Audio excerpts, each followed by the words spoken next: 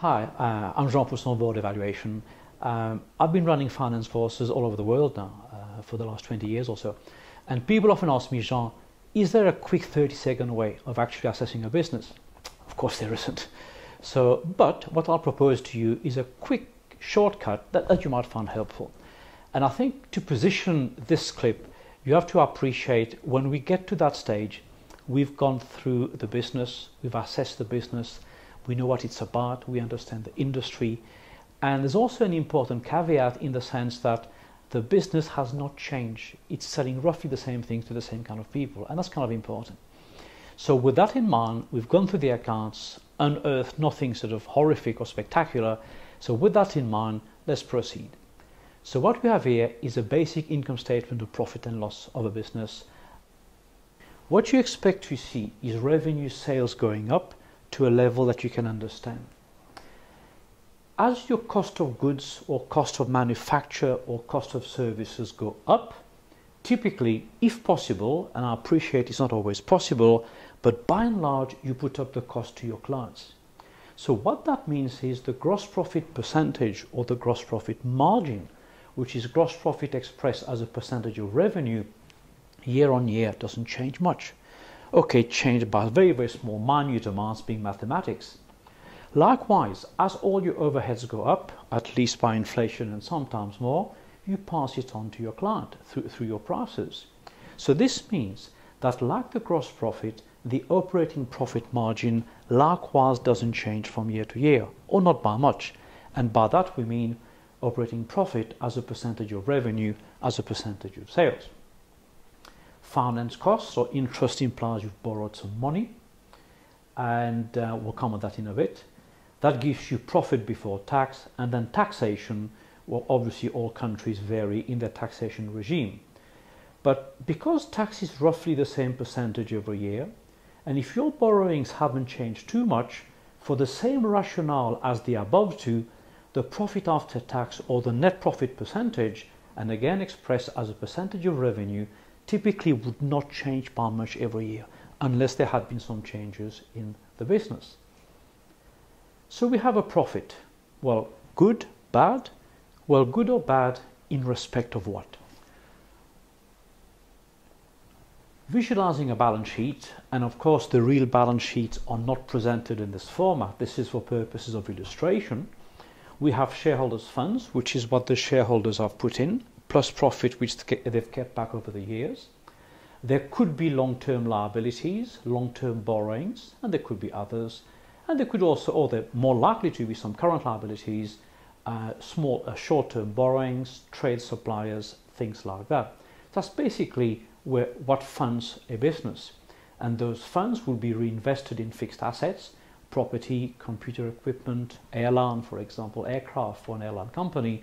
And they would also have inventories and similar things for most businesses.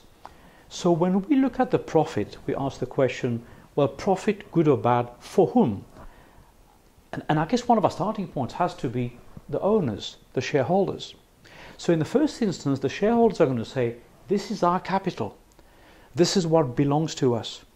And it's made up typically of two tranches, the share capital which they physically invested, and profits which the company possibly would have kept back over the years.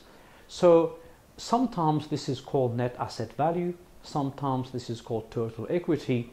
So I divide the profit after tax by this to give me what's called the return on equity. So the owners take a view as to what return they've had on their business. But then they further say, hang on a second here, not only as a shareholder you have my money, you've also borrowed money.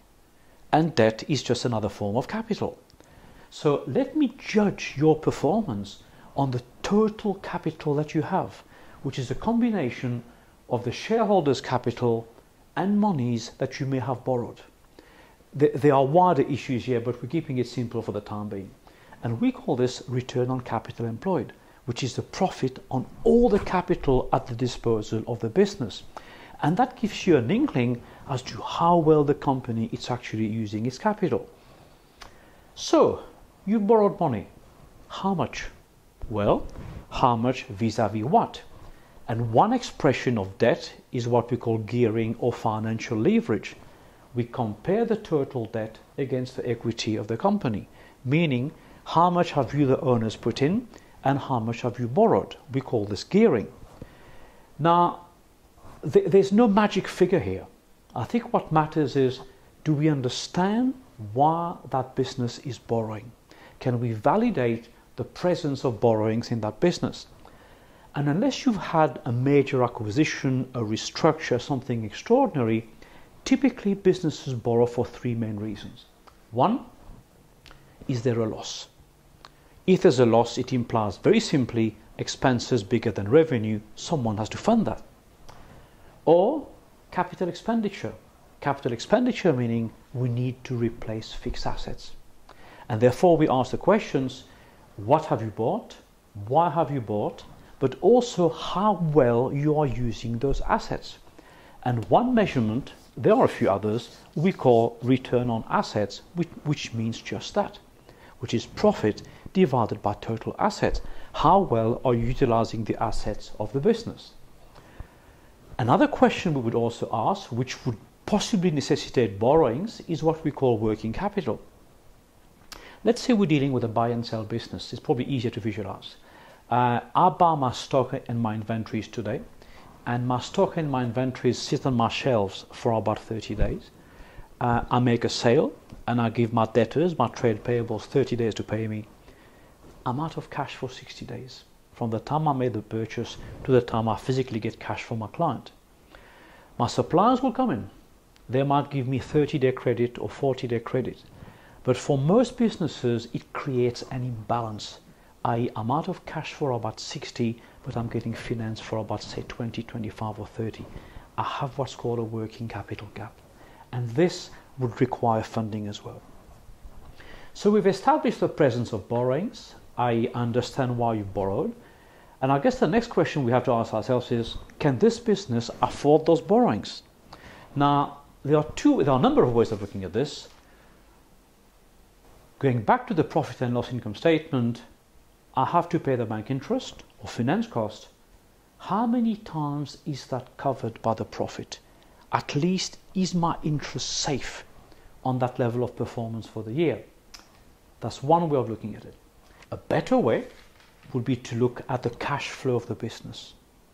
Essentially, we are saying, let me look at all the cash in during a year and all the cash out during the year. What is driving cash? What is absorbing cash? And hopefully in is bigger than out. And if not, why, and why are you funding yourself? Because it is cash flow that repays debt, absolutely nothing else. And we call this liquidity. And the cash flow of the business not only will support that the debt is capable of being supported, but also gives you a strong understanding of the overall cash position of the business. So in summary, if you were to write a financial report on a business, you might find the following structure and template very, very helpful. And we've seen those themes already in this very, very short clip. Growth, is the company growing? Increase in revenue, how has the company increased? Is that growth sustainable? Can they keep growing like that? Profitability, is the company profitable? And we measure those in the first instance by margins. We looked at gross profit margin, we looked at operating profit margin, we looked at net profit margin, and we concurred year on year they shouldn't change by much. So that's one aspect, the margins of profitability. The second aspect is that profit is good for whom and vis-a-vis what? Well, one first question is for the shareholders to ask, how well are you making a capital work? We call this return on equity, which is profit divided by shareholders' funds. The shareholders asking a very valid question, are you making a decent enough return on our investment? But then a second question is posed in that, hang on a second here, not only you have our capital, you've also borrowed money, chances are. So I would judge your profit performance on all the capital at your disposal. And we call this return on capital employed, which is combination of what we've put in, i.e. equity, plus debt, what you may have borrowed. And we call this return, again, on capital employed. So profitability has two strands, margins and utilization of capital of shareholders and all providers of capital, which will be debt people. So a company has borrowed money. Why could it have borrowed money?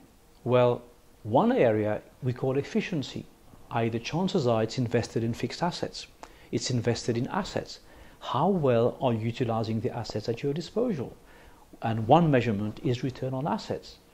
The second line of inquiry is apropos working capital, which we've seen already. Is there a working capital gap? And if there is it satisfactory? And does it need to be financed? And those two lines of inquiry talk to us about efficiency. So there has been borrowing. Well, this is what we refer to as solvency. How much have you borrowed?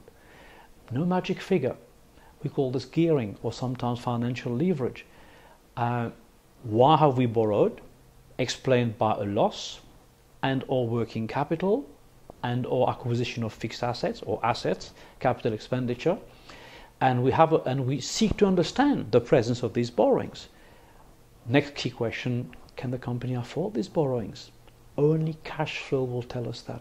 And this is where liquidity comes in, where we look at the entire cash performance over a year, and we put very simply at cash in and cash out.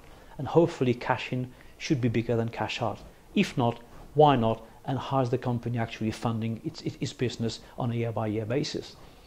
And finally, you may be looking at that business as an investor, and the last key point, I guess, is investment attractiveness, i.e. is that company worth investing in, given all the parameters that you've just seen.